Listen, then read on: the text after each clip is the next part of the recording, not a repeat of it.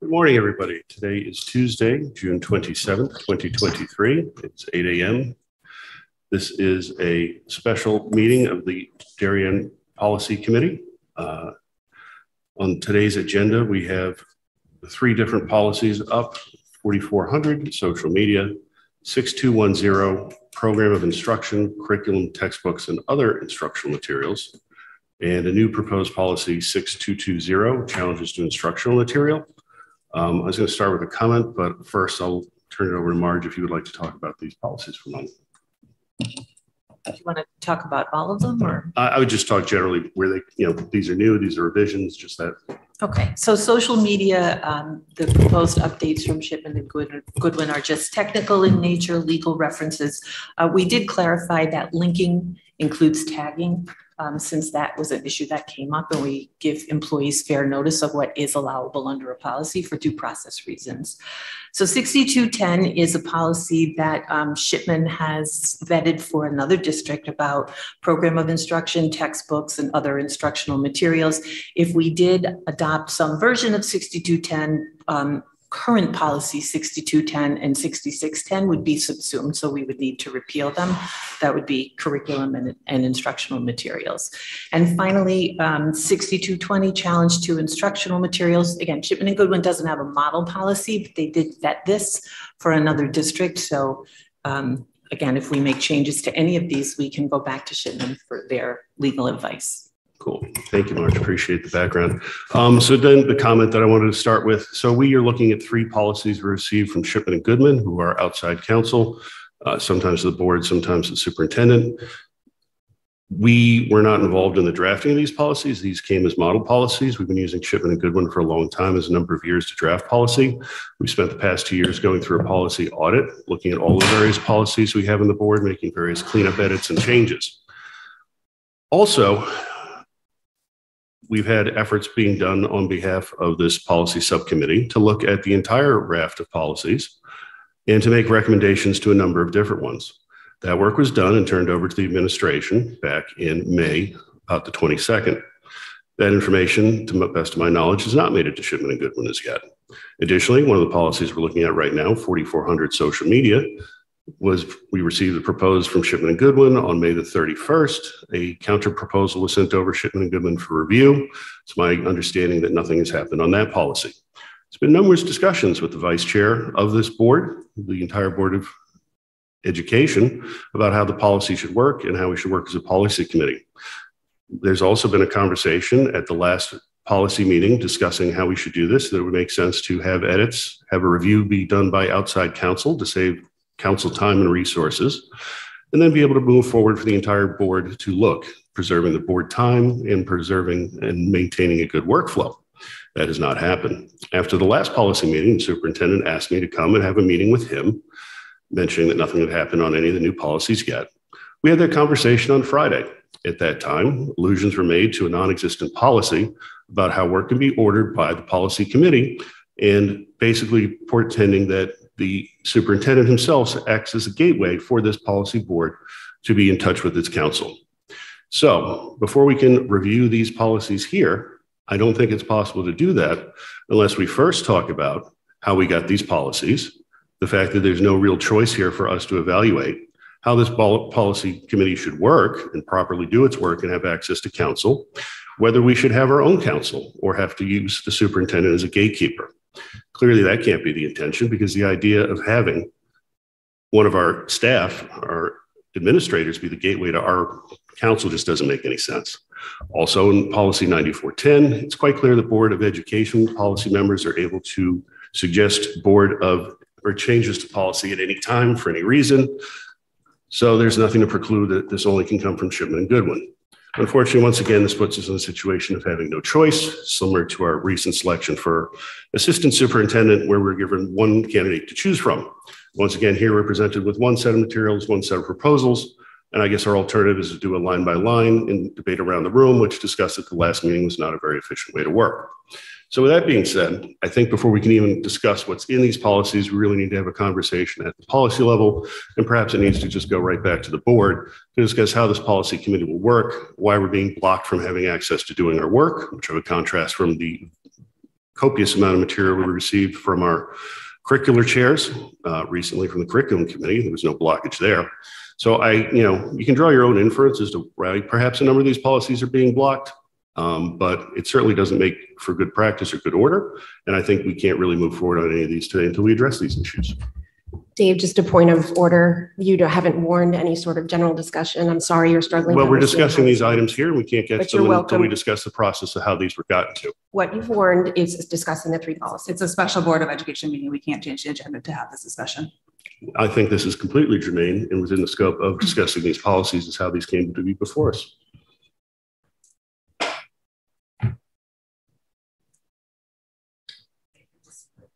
Okay, so then what we have on the table is basically whether we bring these to the full board or we go back.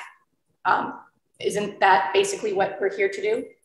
You have a version of these, and you can do anything from revising to not accept them at all to bring in another one. So you have an opportunity to revise these. Yes, of course you do. So I want to ask a question, which doesn't necessarily have to do with these policies, but have to do with does Shipman and Goodwin also do CABE's guidelines?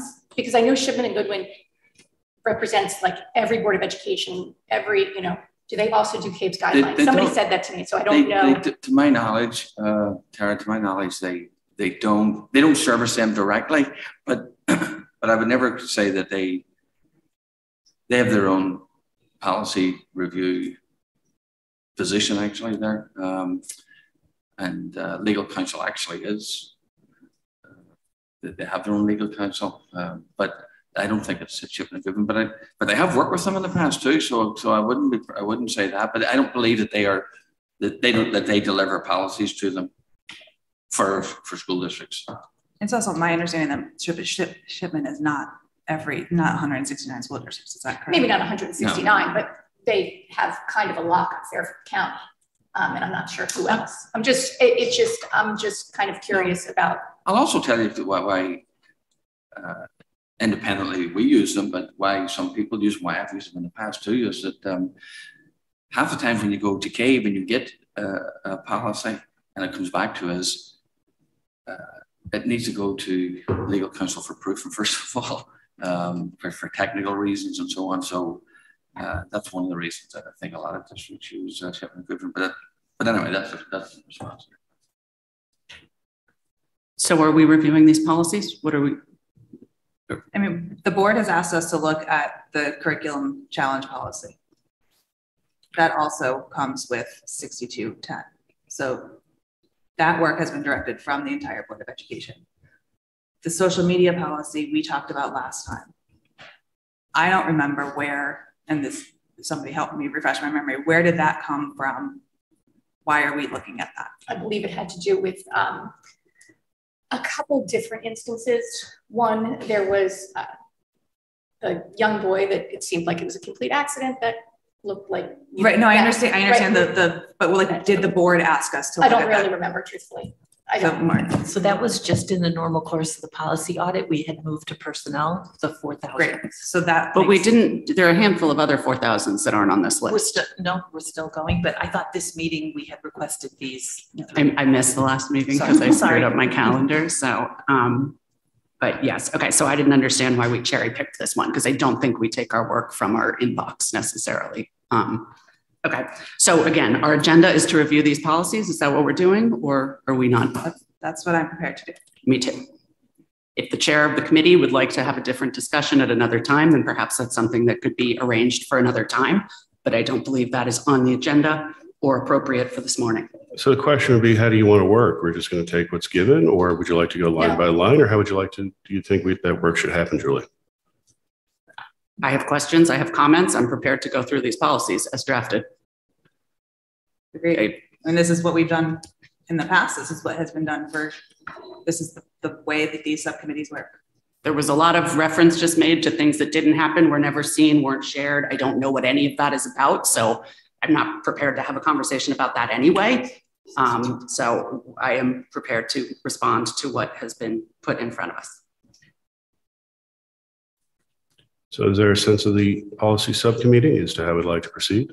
So I guess we'll look at it. I mean, on 6210 first, I mean, one of my first things I noticed is there is 0 board supervision. I mean, I don't remember which policy it is that we hand over our supervision to administration. But I think part of the issue is that we have handed over complete supervision, and there is no supervision that comes from the board in this. It also seems a little vague, and I think it doesn't really move us in the direction where we solve a problem. I feel like this just is a lot of. What problem do we need to solve?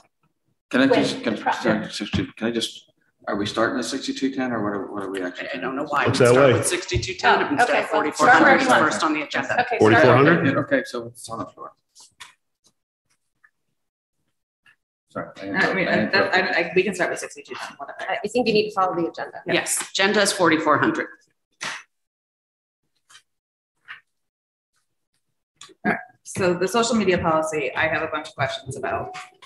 This policy is existing in our policies now, last adopted in 2016. I would argue that the social media landscape has changed since 2016. I have a couple specific questions, but I think there's a couple things in here that may not make sense any longer, and we might need to adjust a little bit. The first overarching question, I guess, is, do Board of Ed members fall into Board of Education? I'm looking specifically at the top of, it says page 4. It includes all names, logos, buildings, images, and entities under the authority of the Board of Ed. Does that include, are the 9 of us included in this policy? And I know we don't have specific DPS accounts, but curious. I would say we'd probably have to look at the bylaws and see what it says about that. Yep. If you wanted to put, generally speaking, it doesn't, but if you wanted to address that, you could address that, but that would probably go in, I think that would go in the Board of Education bylaw. Sure.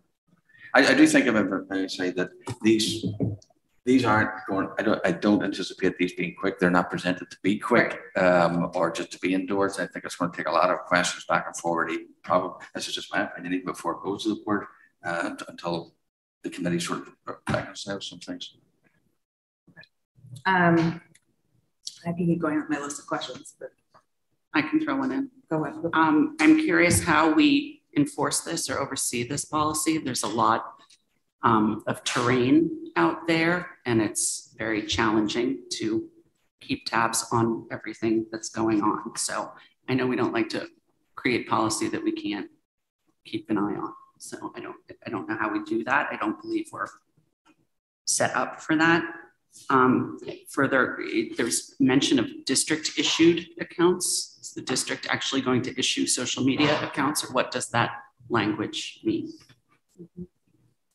And to the point about linking, that has already been in here, number 8, but I think it's something that's not being followed by many different groups. I mean, I think if you look at the athletic team pages, they're constantly linking to look at this, what this alum's doing in college, and I think it's very, very hard to enforce. So I think we have to think about, to Julie's point, who is enforcing this, what is happening. And there's a lot of different definitions in here. I'm looking specifically at number 4, harassing, defamatory, obscene, abusive, etc. I don't know what that means, and if there's a specific definition, and where's the line for different people. I think different people have different opinions on that. So those are my points. So I looked at this when we received it previously and had a number of comments provided in a red line, which has not made it to anyone apparently. But a number of things were the lack of scoping. I think there were different various social media types of connections that were not included in this list that perhaps needed to be. And I think that it was a little deficient there. So I think they had a few. I think I had about a dozen or a few more than that. I had references to personally identifiable information. I didn't see that in here. Also, in terms of personal identification and personal family information, and making sure that that's not disclosed in any way, shape, or form in any social media needs to also be covered, as well as any sort of survey material that may take place online, whether that be a Google form or other things that can happen with polling. Hang on. Employee online accounts covered. Yeah, so I think there were a number of different changes, which I'd be happy to circulate to the board if that's the way we'd like to work, or do we want to sit and go through each? Well, I think that's what we do, right? We do the work here at the table so that the public is involved in the discussion and here's the comments and questions. Sometimes it gets a little tedious, understandably, but I think that's the goal. Yeah. Okay. I just want to make a comment on enforcement, just because, I mean, yes, difficult to enforce, but that's not, I feel like in our world, there's a lot of things that are difficult to enforce. That doesn't mean we don't have like standards. I'm not saying we don't have a policy because we can't enforce. I'm just saying we need to think about how prescriptive we are so that. I think there just needs to be probably for, you know, like you said, there's like, you know, people already linking, maybe they need reminders, right? Like maybe there's a, we have the kids come in the beginning of every high school year and remind them that they can't do this, they can't do that in order to be part of the clubs. They need, maybe we need reminders for teachers and everyone that, hey, stop posting photos of young children on your personal accounts. This isn't allowed. No, I've heard that complaint year after year. You know, especially at the opening of school.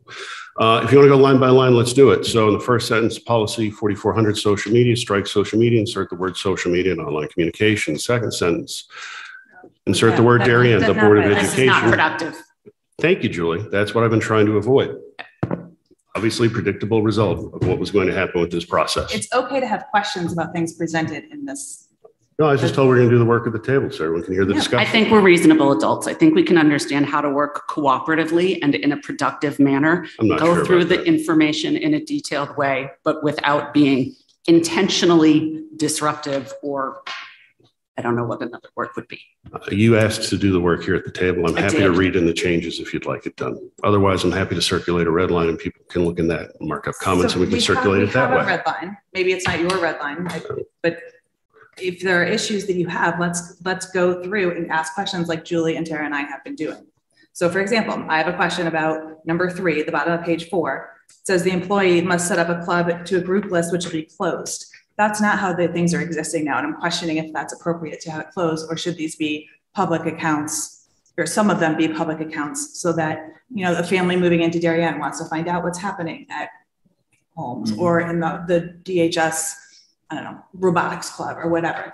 I don't believe that these should be closed. Some of these should not be closed social media accounts. I'm curious other people's point of view on that.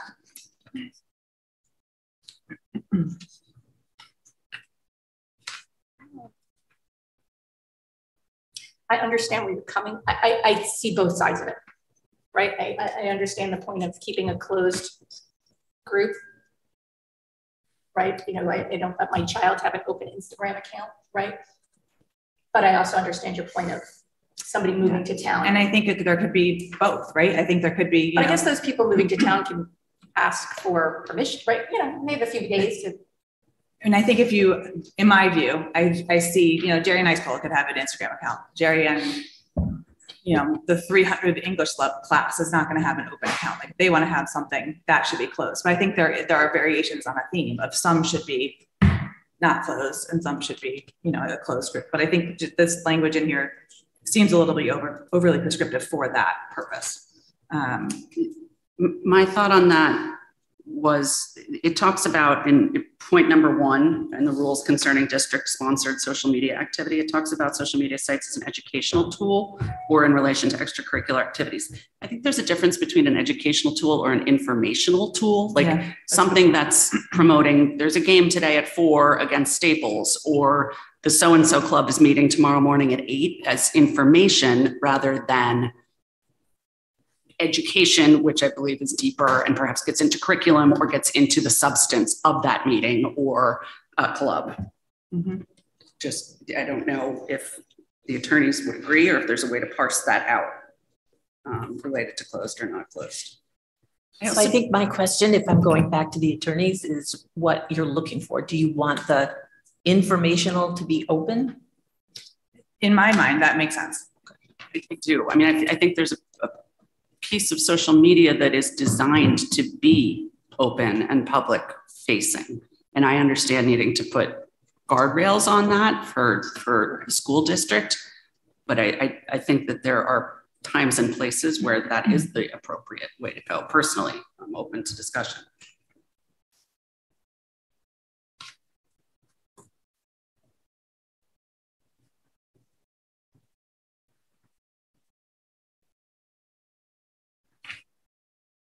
I'll throw in another question. I don't know if there is or should be a way to determine which is a board issued or DPS sanctioned or whatever the right language is account. Like should staff be told they can't use DPS in their account name unless this is their official, you know, in a personal account, you can't use DPS or whatever the right decision would be. But is there a clean way to make that a simple, hard and fast rule? I think that makes sense to have DPS in the name of just so it's, you know, how you get the blue check mark on Twitter, similar thought. So I thought it sounded to me that the administration was going to issue those so that. That's my question. I don't know. Okay. That's how it said something about issued here. I don't believe that that's what happens right now. No, I don't believe that is what happens right now at all. So that's. Yes, you're correct, Liz. Yeah. Okay. And the oversight of it varies in terms of permission from administration or otherwise. So I do think if there's thought that some sort of descriptor would be helpful in some, I don't know what's out there, what's being taken, what's not being taken, but if there's some sort of tagline or otherwise that people feel would be helpful for continuity and recognition as a step in helping that, I'm sure we can consider that. Look at that. So, for instance, you kind of look at the district and kind of see what we have going on now, and I don't know how many art. I just know that there's an art club, right? Do we then look at that and say, okay, we are going to have a district art. This person is in control. This one is no longer sanctioned, or as a teacher, you need to take the DPS off that. Like, how, you know what I mean? How are we going to go about looking at what's out there and reining in what's going on currently? Because it feels like it might be like a little bit herding cats, right? Like. So do you do that we have to go and be the cop, or do you do that they get in trouble if they violate the policy? I don't know. I don't know how that works. Do we look and see, or do we just put it out there and say, if you have this account, right? There's a lot of questions about how this is going to work. We have to finalize the policy. Once the policy is voted upon, then it's the job of administration to go back to the faculty and staff and say, here's the new board policy. You need to make sure that your accounts are in compliance. Okay. So then the consequences are in the draft policy. So does our policy have to contemplate that, or just be at the high level what we're looking for? And I mean, the disciplinary consequences are in here. Right. I was just pulling up, like, just because I want to say, you know, got Darien Public School lunch program, Darien Public School admin, Darien High School prom, prom poll, right? Right. So now we've gotten in. Those are student accounts. Those are student accounts, right? Like, so we can't, and they're truthfully perfectly fine, but like, where does that come into play? So this policy only applies to employees. Okay, great. I haven't seen a model policy that applies to students. Well, I don't think we can. Right. Yeah. Right. Okay. So that goes back to Julie's point of should we have a standardized naming of, you know, DPS, whatever, so that it's clear. Right. Yes. And maybe that's a line in the policy. All accounts need to be named blank, blank, blank. Whatever.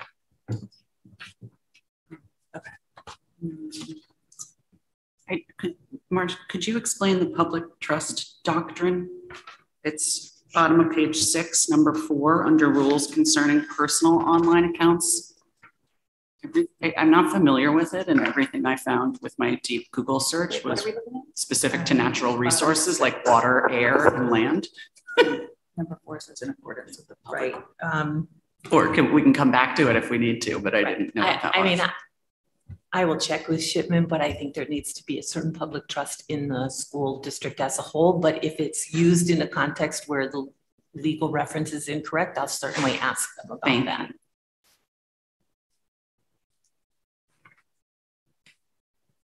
I also had a question on number 8 under that same heading of personal online accounts. It says an employee may not post official Board of Ed material using a personal online account without written permission of his or her supervisor. Would that pertain to public materials like a posted agenda or materials, you know, for tonight's meeting, so to speak? And I asked that thinking really of when the pandemic started and people were just trying to make sure that people had the information they needed to stay up to speed. There was a lot of sharing that went on. And I think it was helpful at that time to make sure that people could get the info they needed. So that seemed very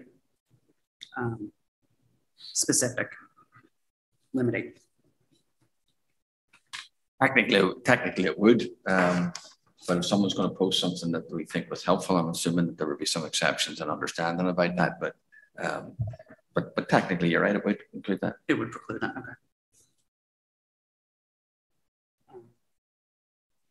Oh, and I had one more thought. I'm sorry on the tagging piece. In addition to alums, a visiting author or a speaker that's coming. Is that would that never be appropriate to tag such individuals?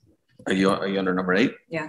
Yes, number 8 back on the, I jumped back, I'm sorry, rules concerning district sponsored social media activity. So bottom of page 5. That is what you're saying here. Right? Yeah. So whether it's that or a coach or a resource, yes. Which happens like all the time. Fairly regular. Right. So that seems. Well, so again, I'm asking, do we want them to be able to tag certain non-district sponsored accounts? Because I don't. So I think that puts us in the muddy water that we were in. So unfortunately, because of what is out there and the access, we do need to be a little prescriptive in this situation. Otherwise, it's kind of a free for all. So if I would think that if then a person wants to look up that author, they can Google it, right? It'll take them 3 seconds. Yes, it would be easier to just click the link, but that's what, you know, I think gets us in a little bit of trouble. So you're suggesting you could name them, but not tag them, like not have it be live? Yeah. Okay. Yeah. Okay. I just think that's something. Well, if you're having a visiting author, I mean, it's not the surprise author, right? I mean, right. No, but name them. I think to the point of, you know, the college athletes too, you could just say, you know, look at John Smith. He's doing the great. You don't have to tag John Smith, but right. You could say. Okay. Yeah. Okay. I think it's a conversation to be had. Again, the purpose of social media is to make those things work. So if we don't want that, let's just have that as a clear discussion point. Well, there are, you know, college visits and all of those things that people will be linked to or tagged to. It is complex because you want to embrace the technology as a learning tool and an informational tool, but that comes with all of these types of discussions. I think then I think in the past we have been working under the thought that people will make, yes, you know, appropriate decisions. And I think sometimes appropriate decisions aren't made and then we're surprised and slapped in the face. So it's like, how much, you know, you want to give leeway, but when you then have things that happen that you're like, oh, gee, why would you do that? And that's how we end up here. And I think the linking question really is kind of what spurred this on to some degree recently. So I think we'd have to get our arms around this from a policy perspective as to how we would like to see that work.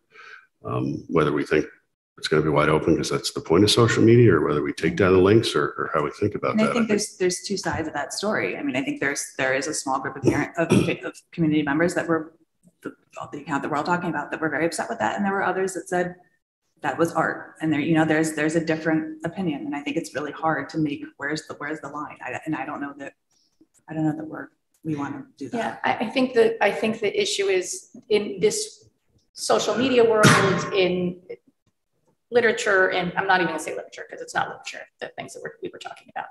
I think we've gotten to a point where in other aspects of the world, there are age restrictions, guidelines, right? You know, you have to be 21 to drink. You have to be 18 apparently to buy a lighter or cold medication. Can't buy like Allegra, Claritin, anything like that unless you're 18. You know, movies, what have you. Yet social media is still, right? We're in a bit of a cowboy land here. So, you know, maybe we have a little bit more clarification around links, right? Maybe you can link the, you know, author that's coming in, you know, but maybe you don't link things that may seem, right? Like maybe muddy water. It's muddy water. This is what I'm saying. It's very muddy. So when you open it up and now you have people's different opinions and what somebody's offended by, somebody else isn't offended by, the idea that if it's not offensive, you know, parents will always be offended by something in schools. I don't think that's necessarily the case. You do have, yes, certain issues that if people are offended by it, right, you know, if you're talking about racism, things like that, that's something, that's a different discussion than where people see a line about like naked people in porn, like that's different, right? Like, again, it's all super muddy. And I guess to Sarah's point a moment ago, some people saw it as controversial, some people saw it as art. But what's the educational purpose? Like, how do we tie this back to what we're doing here? And so I think not having links is an elegant solution because then it's not opinion-based, it's subjective. We're just not going to do it. But if we're going to perhaps try and have something on people's sensibilities, then if there's not an education purpose, then I don't care if it's art or if it's like, why are we doing it? I would just throw out that policy is a pretty blunt tool. And I think we need to be careful to think that we can craft policy that will cover all of the nuances and intricacies that we're discussing here. Well, while you write policy at the high level, then you can have administrative procedures and other guidelines to actually effectuate it. I mean, right now, Shipman and Goodwin's model policy is no linking. I think just for the reason you're talking about. I mean, I could go back with them with guidance about whether you want to split linking and not linking, but that's their guidance. Okay, thanks.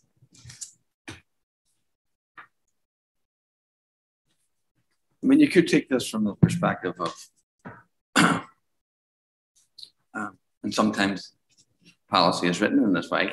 It's coming up through the process and through the actual review process itself, but sometimes you do the process because it's worth a look at retrospectively. It's not the ideal way, but if the committee eventually, not right now at this moment, but if it's relatively okay with the majority of the policy and they're amending the tagging and so on to make a correction, I mean, that's one approach that could be helpful. Just to, let's amend that and let's make sure that we implement that, communicate that, and honor that. And that's an approach to it. Yeah. And as a protector of our staff, I just think there needs to not be any discretion. It needs to be clear for them what's acceptable or not. Right. So please, yes, understood. And Dave, as you just said, it's just helpful. Okay, it's very clear, right? Yeah, that makes sense. Whether we like it or we don't, at least it's clear. It's something that we can implement. Got it. I'm all set with 4,400. Yeah, me too.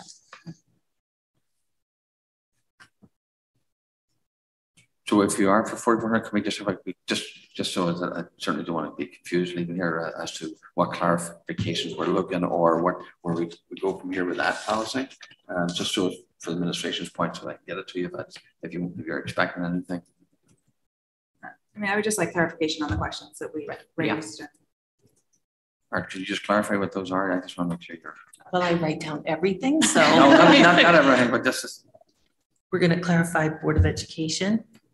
We're going to talk about enforcement, but I do think that many of our policies, it's the honor system, as Mr. Brown said, until you get caught not following it. So it's maybe not the best, but it is what it is. The linking issue, the scope, I think, I didn't catch all of your comments, but if you want to No, I mean, I'm still waiting for comments to the red line I submitted, so I'd like to hear that, and that list is in there, so you can have that to work off of. So I haven't seen whatever red line you've submitted, so I don't know how the committee acts on that. That's a great question. I think I opened the meeting with that. I'm still not sure how to resolve that. I think we take our red lines from the attorneys that we've hired to do the work for us. Mr. Brown is not the attorney for the board, so I don't understand the redlining approach. I'm sorry, you lost me there? You're not our attorney. You have not been hired to be the attorney to review our policies for us. So I suggested reading in the proposed language, and you didn't like that approach. So instead of me writing it down and sharing that, how would you like me to communicate that otherwise? Have a conversation about the questions and issues that you have with the work that's been put in front of us. I started to do that. You didn't like that approach, Julie. No. So I think the impasse is not with me. I don't need you to change Board of Ed to BOE or whatever other little tiny nitpicky word things. Concepts and discussion around issues and questions. That's what we're here to do. I don't agree. Well, then we'll have to agree to disagree. I think it's okay, if I may say, I think it's okay for anybody, any member of the committee here to come and present. This is like so many of these that here's I had to make revisions to it, and here's the revisions and enter for the record as to his or her opinion on that's fine, and then it'll take. No, and that's what's been done numerous times over the years with different policy chairs. That's always what's happened. Usually we find a few typos from Shipman and Goodman. That's exciting. So, I mean, people have done that over the years. That's not an unusual process. I don't think you need to be an attorney to run a red line. Never heard that rule or constraint before. Also, it'll be a fairly easy and elegant way to share this information around between different board members, and people can make comments, and then we can have a discussion in public. That's the way we've handled numerous things in the past. So I don't understand why we would have to change it, have a change in process at this time.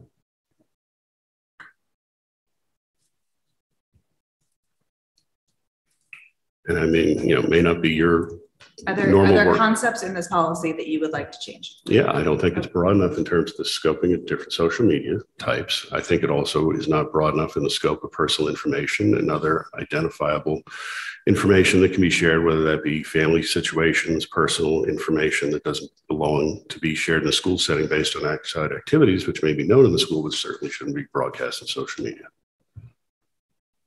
So those are all questions that we could ask our hired attorneys and how they think that should be addressed.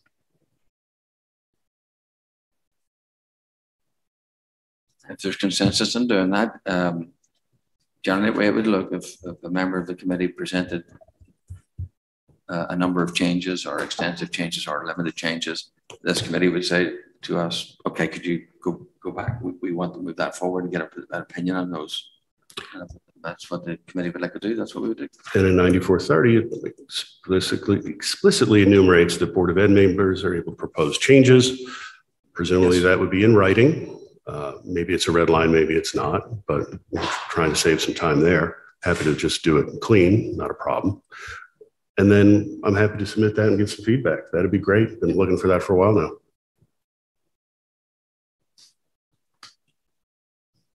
Can you say that again? I didn't follow that.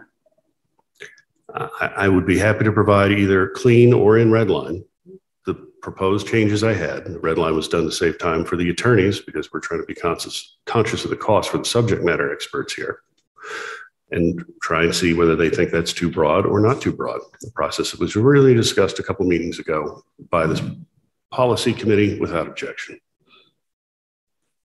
I think that's fine. I mean, if you have questions about what's in here and you have suggestions, that's great. I would love to see your suggestions in writing so that we could talk about it together as a subcommittee and then make recommendations. I don't understand. So now we're going to ask Shipman and Goodwin to review Mr. Brown's We're going to look at draft. Mr. Brown. We're going to look at Mr. Brown's red lines and ask, and amongst ourselves decide what we think about that. Fine. Margie, did you finish all your questions? You know what? I was just going to say, I'm not really sure should I wait on these questions for Shipman and Goodwin until I would. Sounds like a wait. Yeah. 6210 anyone? So, Mr. Chairman, the next step, just to be clear, is to enter into the record here anybody who wanted to make any changes, extensive or otherwise, and we'll go from there. Mm-hmm. Sounds good. Thank you.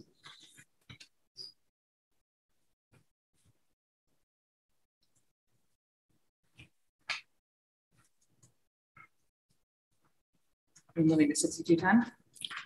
Please.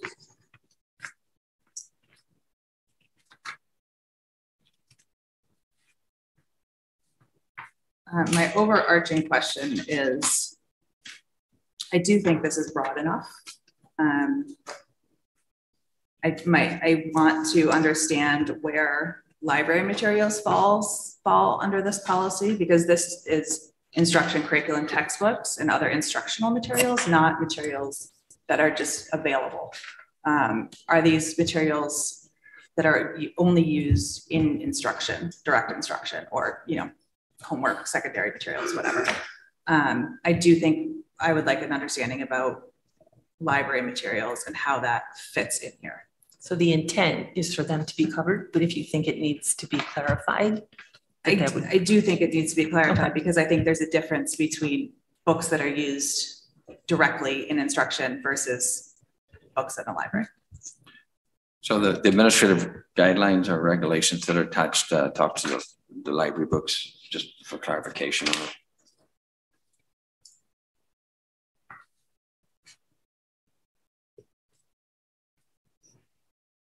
Oh, sorry. Go ahead. I was just saying Tara had some questions at the beginning, but about this. Well, it actually has more to do with the challenge. So 6210, over a month ago, I drafted a counterproposal 6220, which was shared with the administration. Seems to have gone nowhere. But looking at the proposed 6210 here in front of me, there's a few questions that have to be raised. Number one, you mentioned, Sarah, the difference about classroom material versus library material.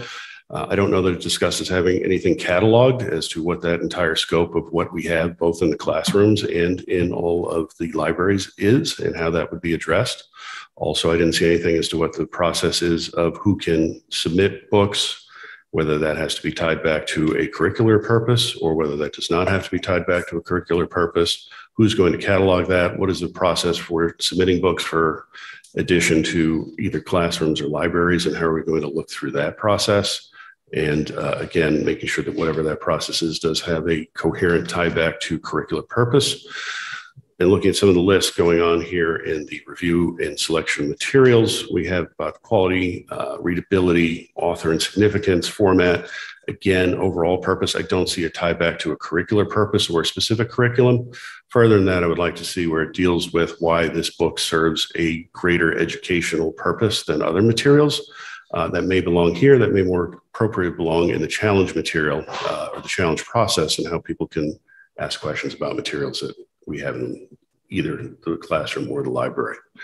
I would argue that not everything in our schools is tied to curriculum. I mean, part of being a school is allowing access to other literary works, whether it's going to the library, picking up a magazine and reading, like that's not curricularly tied, but it is available for students. So I don't know that you want to tie everything that we have directly back to standard XYZ. Like that doesn't make sense to me.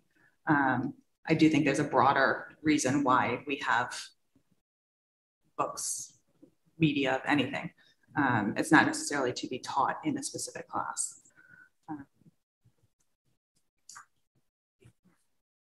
So, hi. I would just, some of this seems slightly too broad to me. Because, when we talk about quality of the writing and production, that's pretty subjective. Readability, literary quality, very subjective. I would argue that even on this table, we would have difference of opinions in what that is.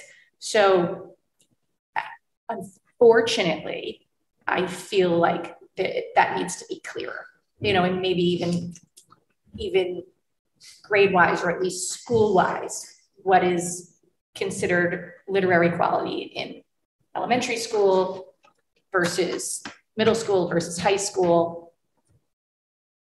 Yeah, and I think that's why we developed the district curriculum leadership team, to help with that.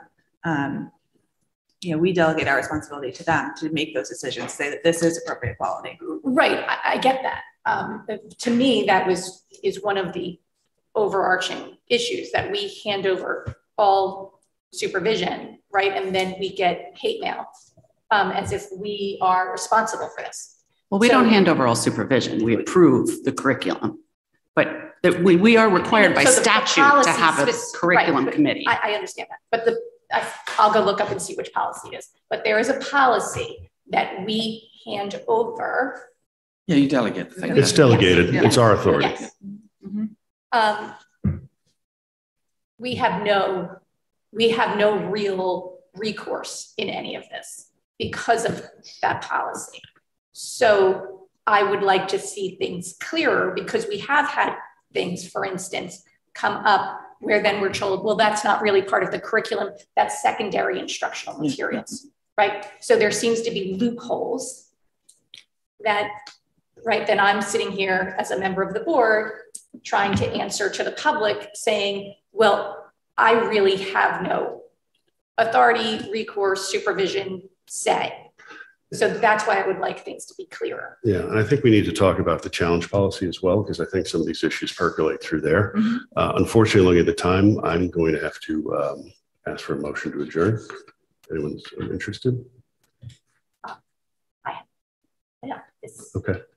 This seems like it's going to be a 2-hour meeting. Well, so then my suggestion would be that we need to schedule a meeting. Yes. As soon as possible to discuss this again, because we cannot have another 4-month lag of discussing this. The public has been asking for this. Does this need to be a morning meeting, or can we do an evening?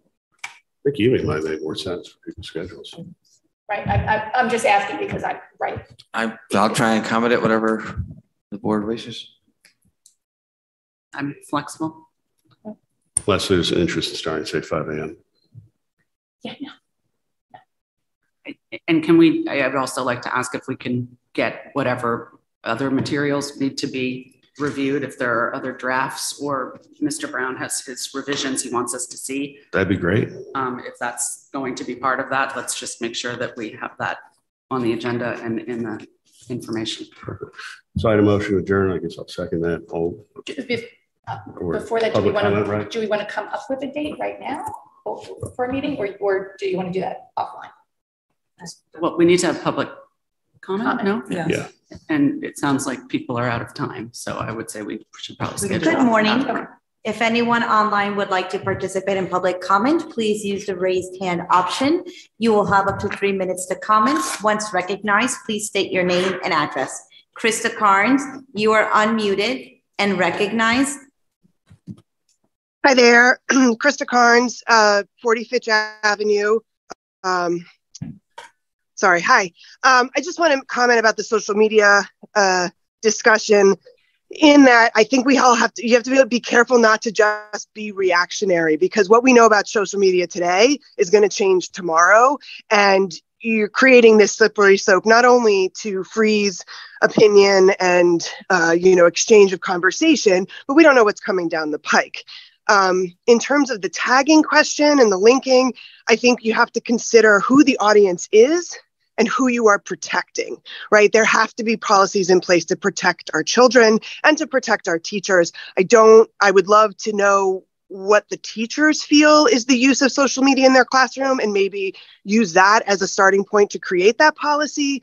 I think in many instances, good social media policy includes, if it's a DHS, music department, Instagram page, that the moderator or the administrator of that club or that group is tagged in that, so that if someone has a question, they know who is making the post.